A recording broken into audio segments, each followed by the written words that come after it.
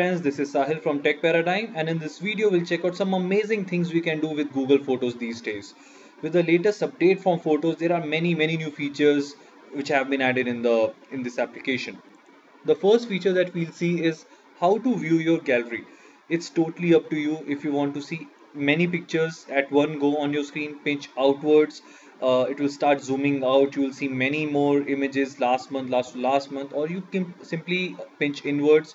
You'll start zooming in inside a gallery, inside photo, inside 5432 and the photo itself. It is as simple as that with Google Photos now. The next feature is how to jump in and out of photographs. While you're viewing photographs, you can simply swipe up or down to remove that or to come out of it. This is a very small feature, but these kind of gestures being enabled in your smartphone are really handy and they can really enhance your user experience. I really like this feature to close a photograph. The next feature is how you see your photographs. So if you want to scroll down and up in the list, you can either do that with your finger or you can use the right hand side scroll button to quickly go down. So that's a new thing that has been added to Google Photos. It was not there earlier, but this is a pretty basic feature and this has been seen in many apps these days. So this was bound to come in Google Photos, and thankfully this has come now because these days we have so many photographs, we see everything is on cloud, so we really want to see what we clicked last year. Next thing to see is how you can quickly jump from one thing to another. Swipe left and you can see the assistant feature. In the middle are the photographs, and swipe right to see all the albums that you must have clicked. Google has really brought in some amazing things these time. The next feature is the most talked about feature on the net these days. The search functionality of Google Photos has really improved, and you can simply search for anything and Google will start looking and start giving you results basis that. So like if I search for cars, all the photographs which will have cars in them will turn up. Isn't that amazing? I did not add any tags to any of these photos, but Google is just amazing. Let's try for something else. So if I want to see photographs where I click photographs of food, so all these photos immediately turn up. That's the face recognition and object recognition technology that Google has really brought in this time. And this has clearly been making waves. You do not have to keep a track of all these things. You simply have to write the keyword, and Google will turn up with the photographs that you need.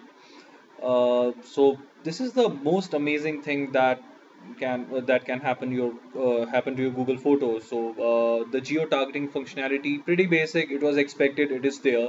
So I searched for Delhi, and all the pictures that were clicked in Delhi turned up. And you can simply search for basically anything, and I'm sure that Google will turn up with new photos. Next thing on the block is how you select multiple photos. Very nice feature, gesture-based feature. You simply have to click one photograph long enough to make it selected and slide your finger from one place to another, and you can do that. Next, we'll see something creative. Go to the search button and you'll see a creations button there. Click that and you'll see that Google has automatically created some collages, some black and white images of photos that you must have already clicked. So it is in the background, Google is automatically creating and sensing what kind of photos you usually click or make through other applications. So collages and black and white photos, if you like them, you can keep them, otherwise you can discard. Next thing Google has made very easy is how you make movies out of your photographs. Select multiple photos, go to options. There are options of creating albums, movies, collages. Select movie for example, and it will really take no time to make movies out of your photographs. You can add music to add dynamism and make your movies very interesting to watch. There are multiple options under different categories in music, and there you go. It's as simple as that, and I really like this feature. I don't have to use any hi-fi softwares on my laptop. If I really want is just one good movie out of the photographs I choose. So this is pretty amazing that Google has brought in this feature. Lastly, the most important thing, or rather one of the most important things that Google has done, is to free up the space on your device. If you can now really upload n number of pictures on the cloud that Google is offering.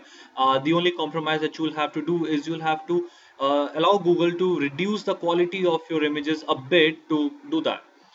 So that's it, guys. These are all the amazing things Google Photos have for you, and I really hope that you liked it.